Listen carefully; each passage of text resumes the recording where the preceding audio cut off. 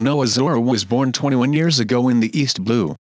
By the time he was 8 years old, Zoro trained at a dojo in Shimotsuki village. Zoro stated in the parody that, once he decided that he would become an invincible swordsman, he left his life behind.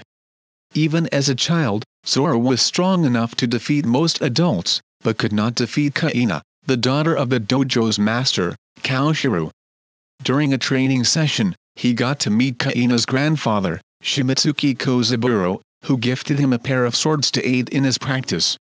After their 2000th fight and Kuina's 2000th victory, Zoro challenged her in private for one more match with real swords.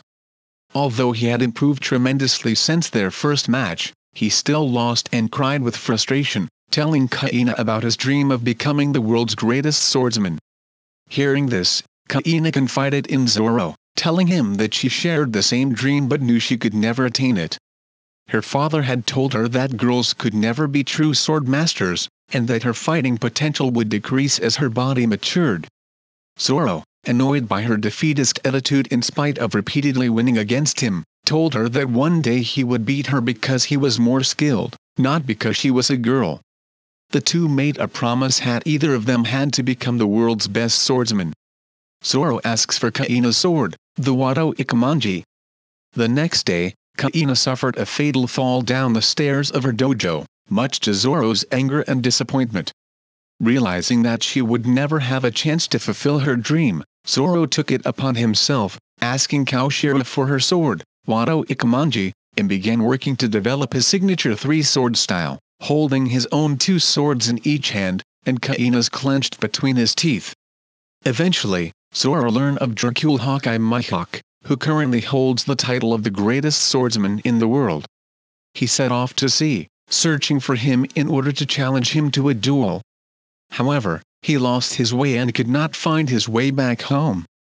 In order to survive on his own, he took on bounties to pay for living expenses.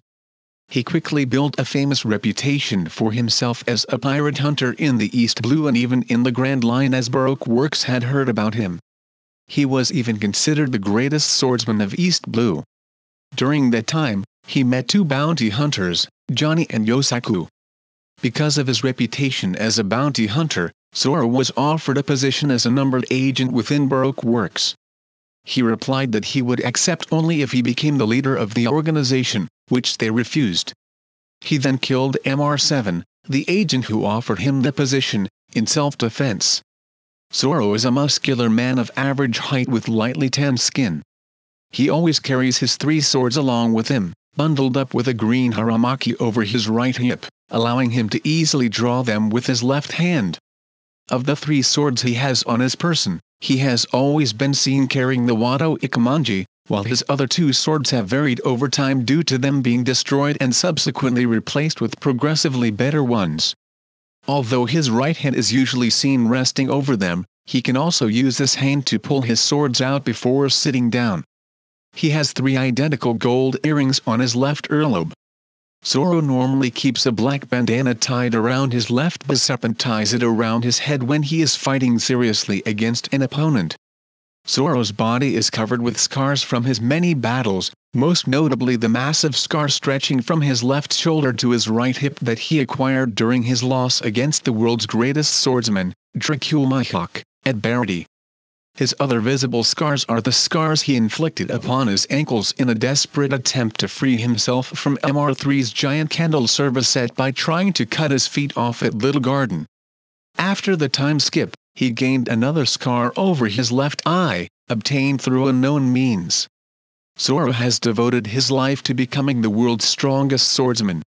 Even before joining the crew, he was well renowned for his outstanding abilities and accomplishments in battle. His skills drastically improved after becoming the combatant of the Straw Hat Pirates and entering a 2-year training period under the strongest swordsman in the world, Dracul Mihawk. By the time he met Luffy, Zoro had established himself as a fearsome bounty hunter in the East Blue, so much so that Kobe had heard he was a demon in the form of a man. His accomplishments in hunting pirates were significant enough to earn him the epithet of Pirate Hunter, which he remains known for even after becoming a pirate. When Zoro dueled Dracul Mihawk, His former partners Johnny and Yosaku were completely confident that he would win due to Zoro's dominance over East Blue opponents, though they were ignorant to the fact that the East Blue is the weakest of the world seas. Indeed, Zoro was utterly outclassed by Mihawk, a warlord of the sea from the Grand Line. Since that defeat, he promised to never lose a battle again. Since joining the crew, Zoro has defeated several mighty adversaries, most of whom are fellow swordsmen alongside Luffy and Sanji. Zoro is considered one of the monster trio of the Straw Hats due to his strength. Zoro's infamy has frequently been treated as second only to his captain, and in some instances, he has even been mistaken as the leader of the Straw Hats due to his more extensive reputation. Onlookers have also wondered how he could not be the captain after seeing demonstrations of his power. During the crew's journey, Zoro has come to possess some of the most legendary swords in history and has used them to both improve his skills and develop the most devastating attacks. Zoro was the second Straw Hat to receive a bounty, and for much of the crew's existence, his bounty has been the second highest, although it is currently the fourth highest, with Sanji and Jin now being ahead of him.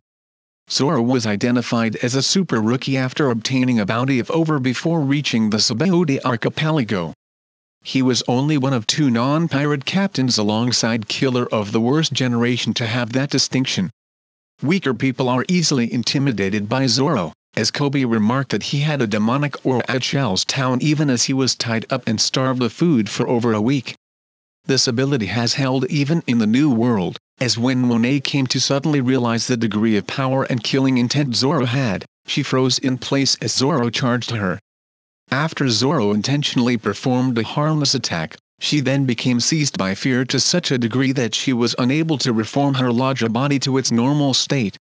When Zoro gets serious in a battle, he usually dons his black bandana on his head, though whether or not it has any real psychological effect on his abilities is uncertain. Ever since entering the New World, he has rarely been wounded or given a serious challenge, defeating Monet with his sheer strength alone without haki, frightening her to the point of being unable to control her elemental form. His first genuine challenge was a short confrontation with one of the admirals, Isho, who described his slash attack as ferocious despite being held down by gravitational force. As the first showcase of his greatly improved strength and skills, Zoro defeated Pika, one of the warlord Doflamingo's top 3 elite officers, in a couple of moves after slicing apart his colossal stone body and figuring out the nature of his devil fruit abilities. Zoro suffered his first serious wound in Wano against Kamazo the Manslayer, albeit because he avoided a surprise assault from Gyukimaru, while still managing to defeat the assassin using a single attack without Shusui at the time. During the raid on Onigashima, he faced off against the Emperor Kaido, famed as the world's strongest creature, in both his beast and hybrid forms.